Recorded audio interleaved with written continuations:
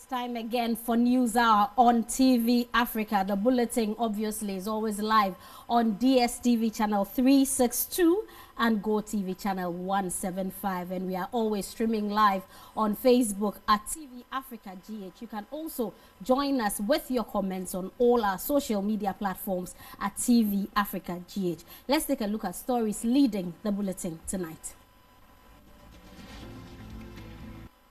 Ghana's COVID-19 cases rise to 5,127 as the country records 427 new cases. 272 were from the Obuasi market in the Ashanti region.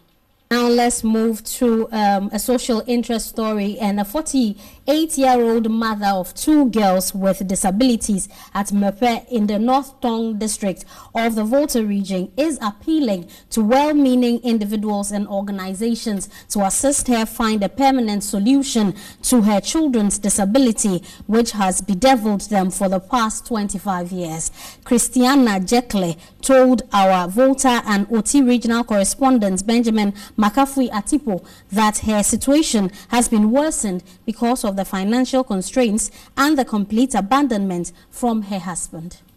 13th of March this year, the North Tongu District Assembly supported 128 persons living with disability in the district with assorted goods ranging from food items and corn mills to deep freezers, pumping machines and computers. While some of the recipients of the items showed great signs of happiness and surprise at the quality of items given, others shed tears of joy with a deep sense of concern. One of such beneficiaries who profusely wept at the event was 48-year-old single mother from Mepe, Christiana Jekle. She received a deep freezer and an ice chest, 2 bags each of sugar and rice, as well as 5 cartons of tin tomatoes to begin micro-food sales business. Her 2 disabled children, Elnis and Achufi, also received a wheelchair each from the assembly for their use. Richard Collins Aku is the district chief executive for the area. He told TV Africa News that the gesture was to help the disabled survive these abnormal times.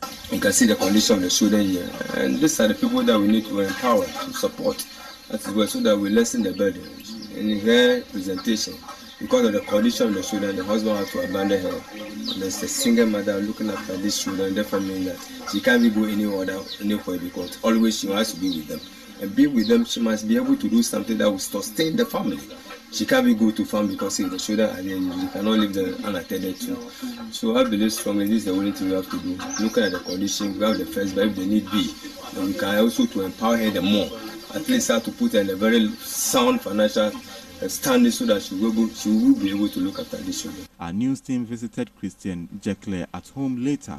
While Ernest can walk and also speak a bit, the same cannot be said of Achufi, both of whom were born in the state of disability, accompanied with some strange rashes all over their body. According to their mother, she had been to the hospital all these years for medical treatment, but their efforts have yielded no positive results. NGOs who really want to support these children, they are all welcome, because together it is a core responsibility of all of us. We must also support this and the privileged children. It is not their own choice that they should be in this particular condition. One, they find themselves in this particular condition. And there is the need for us to give them the leverage, the support, so that they can also feel part and parcel of the society.